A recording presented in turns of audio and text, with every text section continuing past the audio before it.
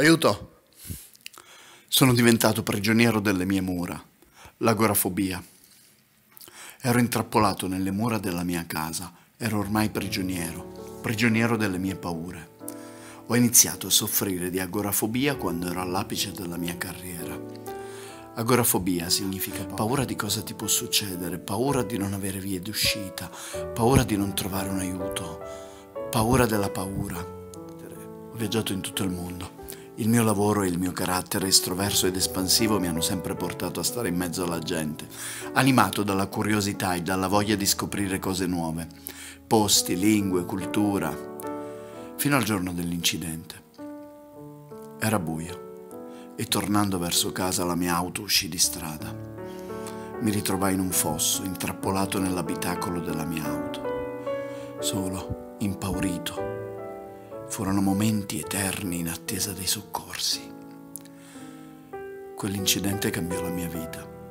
Fu allora che iniziai a soffrire di agorafobia. Non l'avrei mai creduto possibile, invece mi hanno spiegato che è un disturbo legato all'ansia che può colpire tutti, indistintamente, ed ha scelto me. Ricordo i primi sintomi. Iniziai a sentirmi a disagio quando camminavo in mezzo alla gente. A volte mi sentivo osservato, altre pensavo a tutte le cose che mi potevano accadere. Col tempo quei pensieri divennero sempre più presenti, fino ad impedirmi di uscire di casa. E se mi fosse venuto un attacco di panico? E se nessuno mi avesse aiutato ad uscirne? E se nessuna via d'uscita ci fosse stata? Le mie paure bloccarono la mia vita a quella casa, l'unico posto per me sicuro. Quando capii che ero prigioniero, accettai di venire in comunità.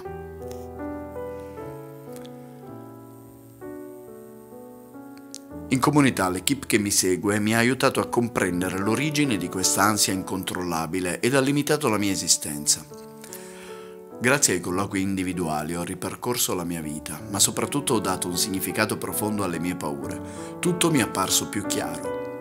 Ho accettato di assumere una terapia farmacologica che è stata necessaria per attenuare i momenti di maggiore ansia. Ho appreso tecniche e modi efficaci per gestire le situazioni critiche. Gradualmente ho imparato a stare in spazi via via più grandi senza che l'ansia mi travolgesse. Le tecniche di rilassamento e respirazione mi hanno permesso di affrontare quei luoghi tanto temuti e quindi spesso evitati. Oggi, finalmente, non sono prigioniero delle mie paure e posso fare tutte quelle semplici cose che prima mi sembravano impossibili. Uscire a prendere un caffè, fare una passeggiata con i miei compagni. Semplicemente vedere il mondo con i miei occhi e vivere